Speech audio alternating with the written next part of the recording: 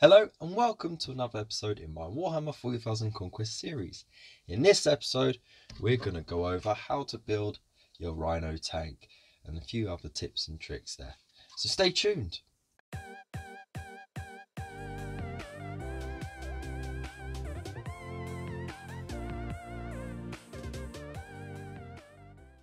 Alright, so what you'll need is the instructions from issue 27, even though the model comes in 27 and 28, because this one, even it's got all the build stuff, but in issue 28 you're just getting the extra stuff, all this. The main build, which is the Rhino itself, is all in 27, and that's the most important part. This is all extra. So you can do whatever you like with that. You can glue on what you like, you can cut out what you like, you can go as crazy or as refined as you like. There's like one or two bits here that you definitely need, but I would say on the whole it is pretty much optional. Alright, so let's get to building the actual Rhino itself. So as always, what you want to do is clip all the bits out. I would suggest keeping the tracks together like this until you're ready to put them together. So just get the main panels out like this one, and as always, use your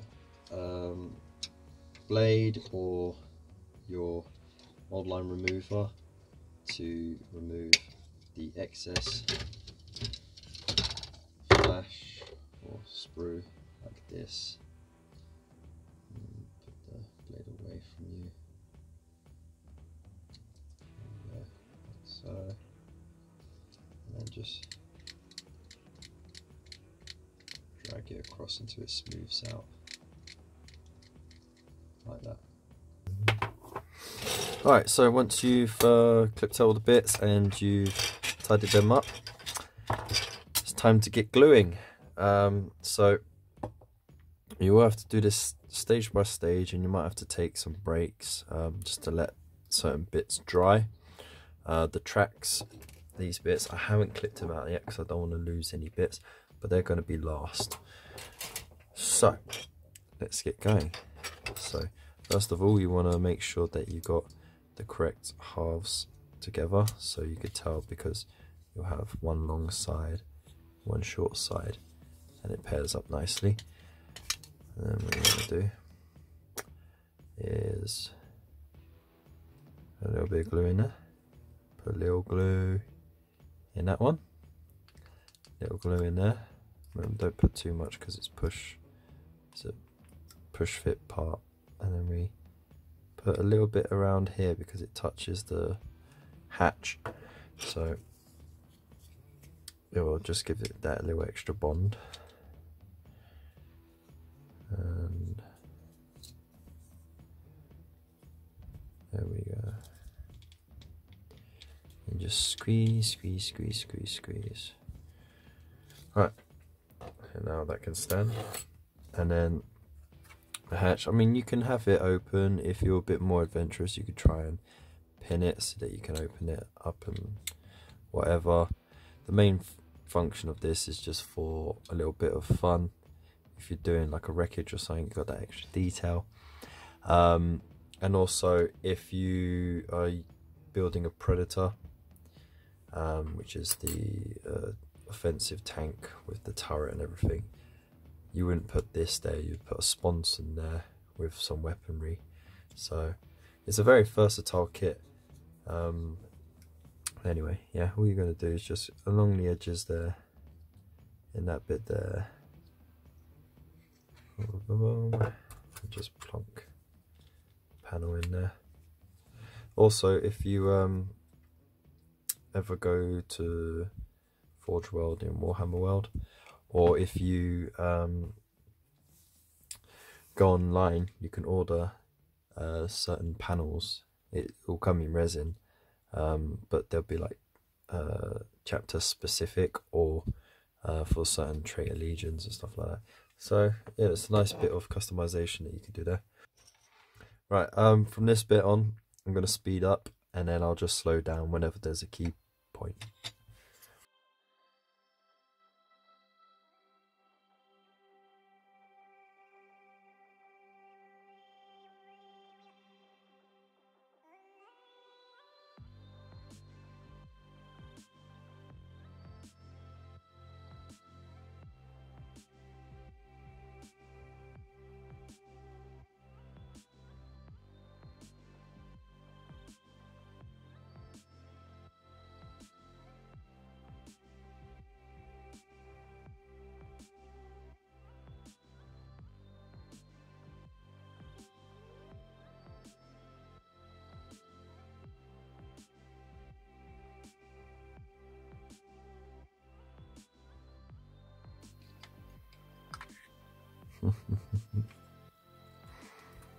I think we thought this was scaled enough that you could fit a squad of 10 in there. Maybe a squad of 5 regular chaps.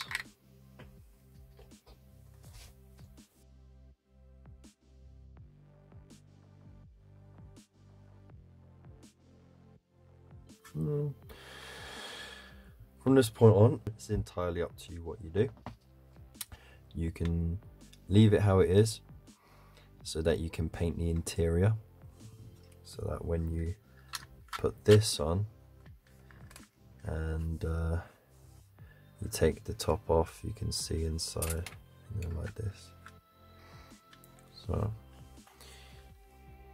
you can always just glue it shut like this, and then that's that, or you can leave these loose, leave that loose, and you can paint the inside if you want.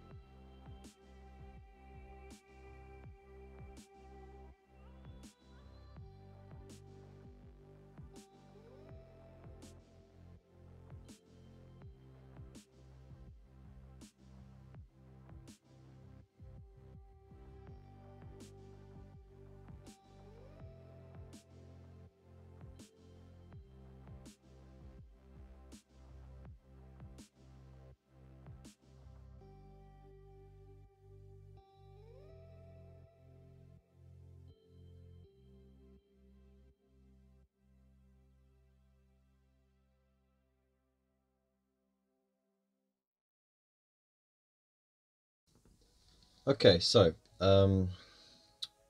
for the front spike bits, I chose this one just because I prefer the design, but you can go with whichever one you want.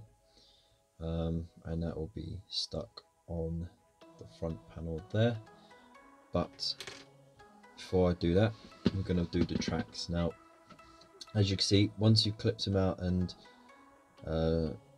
trimmed them up nicely, what I did was I put them in order, numerical order of course. So you got your left lot 1, 2, 3, 4, but then 5, 6, 7, and the same on the other side. And I've lined them up so that they are in that specific order. What you want to do is stick this down first, alright? The first panel. You want to have it overhanging this way, okay? Don't want to put it that way, alright, because it's too close to the edge of the wheels. You want to do it this way, you want to do it this way, so that way there's an overhang. Make sure you line it up right so it's even, and then you then glue the piece that's got 3 parts on it, like that, and so on and so forth. Now, the trick to knowing that you've got the tracks the correct way is that it kind of represents the Aquila, so you've got the wings and the head. But if you turn your Rhino you'll see that the tracks should be facing upwards.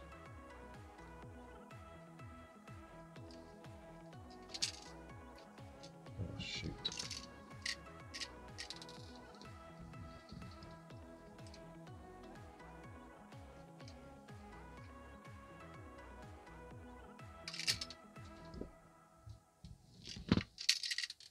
The track should be facing in that sort of fashion. Alright, so how about it?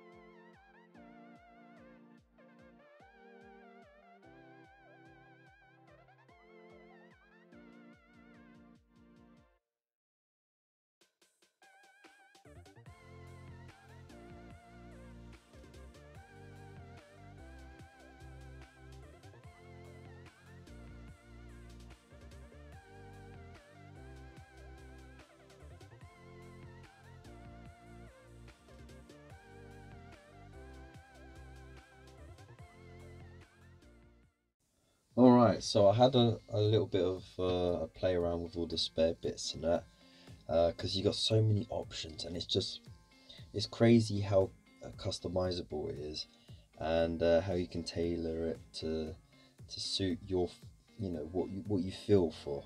And yeah, so I had a bit of fun with these little panels and everything, and what I decided was I was gonna have that torch on top of the light there, and I had a problem fitting this bad boy, the rocket launcher, on one of these things, and having the gun as well, because you can't put, even without the spikes and the hatch, you can't put two of these next to each other. There's just not enough room.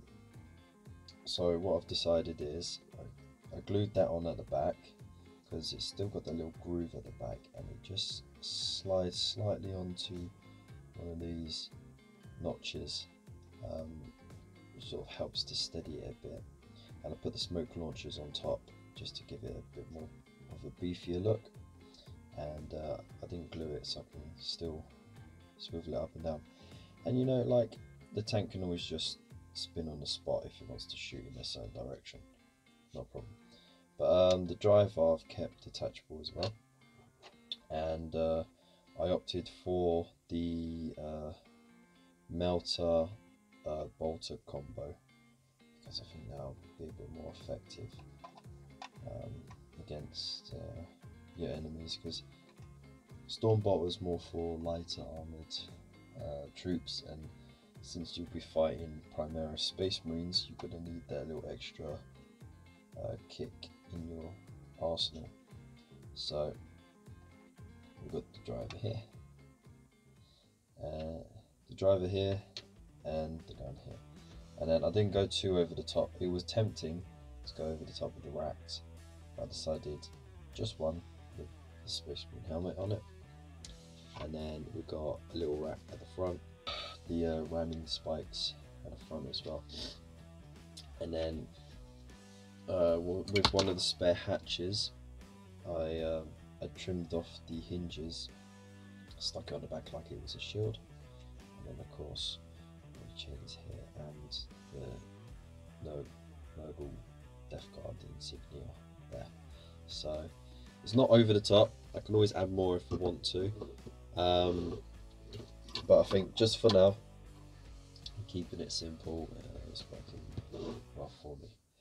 So yeah, I hope you guys really you know, get inspired by this kit, because you could do so much with it. And I mean, it's even tempting, you know what, it's even tempting to just take this off and stick it on the back of this bad boy, because it'll give him a little extra oomph, and I think it is an option to have a rocket pod on it. No. So I hope you found that helpful and useful, and please let me know in the comments below what you think about the model itself. I know it's an older kit, so there are some, you know, bits and pieces that are a little bit out of line, or you know, there's some extra work that needs to be done to neaten it up. But you got to remember, that's like 20 years old, that cast, and it's still holding up pretty well. So yeah, I really enjoyed it. There's so much customization you could do with it, and I want to see what you guys are doing as well. So hit me up in my social media links, they're up there and in the description below.